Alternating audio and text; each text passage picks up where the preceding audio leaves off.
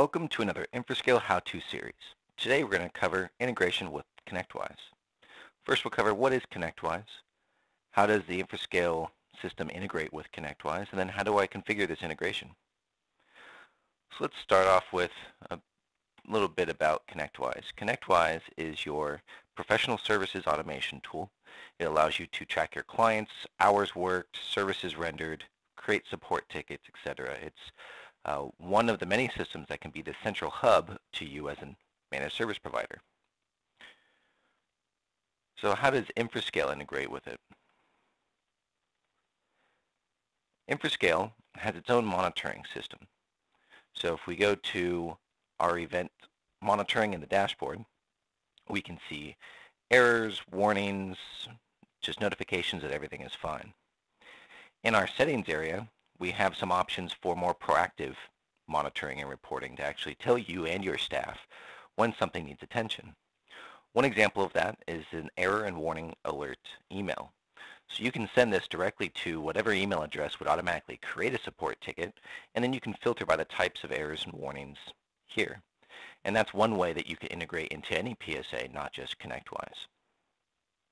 The other way would be to use the outbound API URL address. This is going to be a little more advanced. It's going to require a bit of web development, but you could post the monitoring data to whatever URL that you like, and then parse against that to better work into a more advanced workflow. So let's talk about Connectwise. How do we configure this? Well, you go to Settings, Integration, and then select Connectwise. Here you're going to be asked for information so that we can directly connect to your Connectwise instance. To get started, you'll need to get an integrator username and password.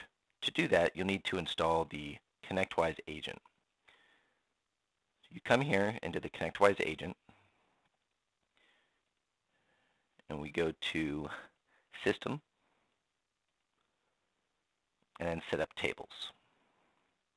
Under Set Up Tables, select General, hit Enter, and then you'll see Integrator Login.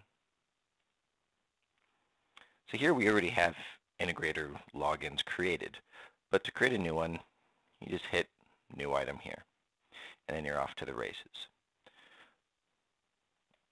Once you have your login, go back to our dashboard and fill out this information and hit Save.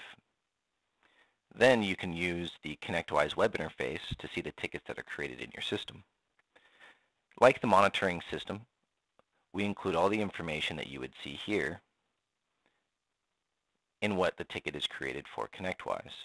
So the account, the company name, the device name, the type of backup, the job name if applicable, and then the details about the backup.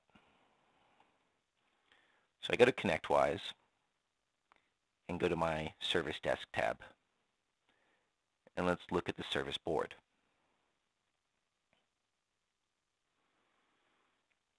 Now I'll filter the service board to Integration. And now this is going to filter to show me all the tickets created here. So we have these tickets created, and if I mouse over the summary description, it'll actually give me the details that are included in the email as well. So we can see the backup type was a folder backup with this account name, and the event is that there hasn't been a backup that's run for a week. So if this is a device we know that has a problem or is no longer needed, all we have to do is simply go to our dashboard and deactivate the device. Otherwise, we know that we have to go investigate this device for our customer. And that's the basis of how we integrate with Connectwise. So again, to make things nice and easy, anytime there's a warning or an error, you can automatically have a ticket created in your Connectwise ticketing system, saving you time and money. For more information, feel free to contact support. You can call us 24/7, and we have lines all over the world, or you can try our free chat. Thanks, and have a good one.